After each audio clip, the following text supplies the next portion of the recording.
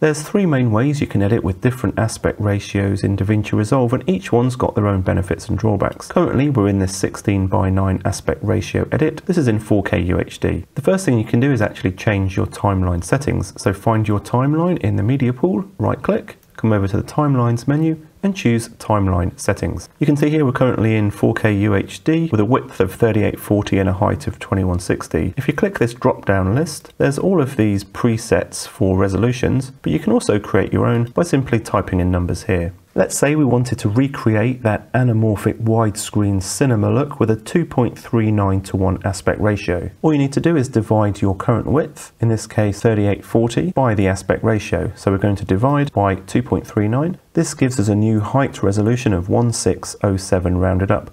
So now in here, we can enter 1607. Before you hit OK, make sure this mismatched resolution dropdown is set to center crop with no resizing. Click OK.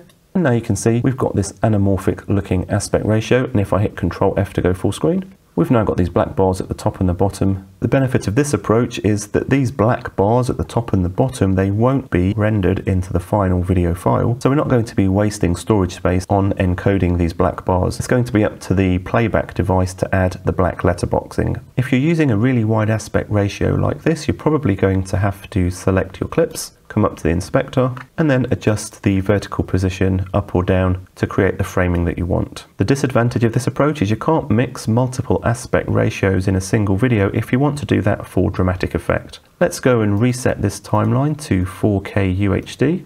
The second method to simulate an aspect ratio is to just use the cropping tools built in to DaVinci Resolve. All we need to do is crop from the top and the bottom, and once again change the wide position to create the widescreen look that we want. You're going to want to make sure that these two values are the same for crop top and bottom. Watch what happens though if we change the wide position. We're just moving the whole thing up and down, which is not what we want. To prevent this, tick this retain image position checkbox here, and now when we move the position, it moves the image within that crop.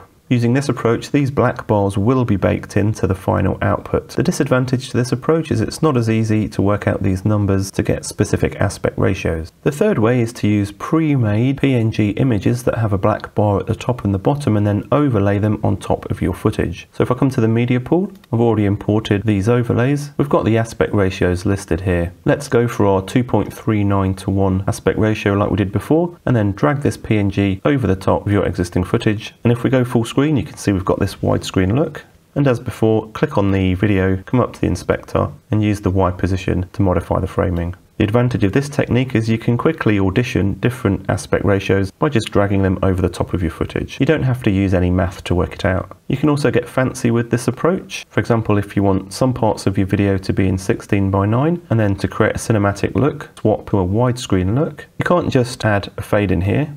That doesn't look so great, but what you can do is come to the start of this clip, use the zoom control here to zoom out on this PNG overlay. You may have to reset your wide position here so you don't get this black bar at the top. Come back to the PNG overlay, hit this button to add a keyframe, and then move a few frames along, and then reset the zoom to 1. Now when you play this back, the widescreen effect will gradually come in.